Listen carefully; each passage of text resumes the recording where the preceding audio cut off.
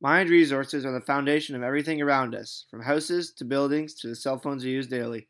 But how do we create useful materials from raw metal ores? The answer lies in chemistry, and specifically chemical engineering. Chemistry is required to extract valuable metals from ores, with a process that has been refined over centuries: metallurgy. Metallurgy includes understanding physical and chemical properties of metals and how to apply chemistry to process these metals into useful materials. Understanding chemistry's role in mining will drive the industry even further, like how to effectively use mined products and technology to maximize efficiency and minimize environmental impact. New fields such as analytical chemistry and chemical engineering attempt to answer the many looming problems, such as chemical waste and the harmful byproducts. Here in Canada, mining accounts for 1/5 of the country's exports.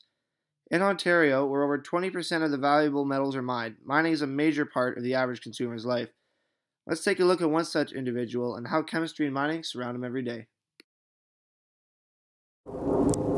Let's visit the household of an average consumer.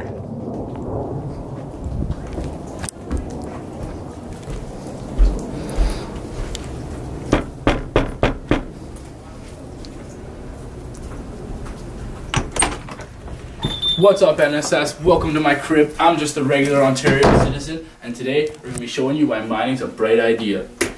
Come on in, come on in. The value of minerals mined in 2014 was almost $10 billion. See this counter here? It's granite and it's mine. What's that? I think I'm getting a phone call. Chemistry's calling. I gotta take this.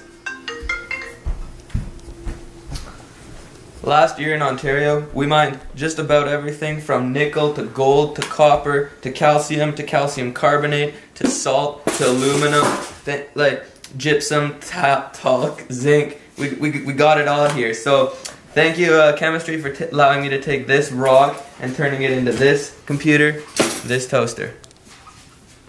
And we'll turn it over to another consumer. Hello, excuse me, sir. How has mining affected you?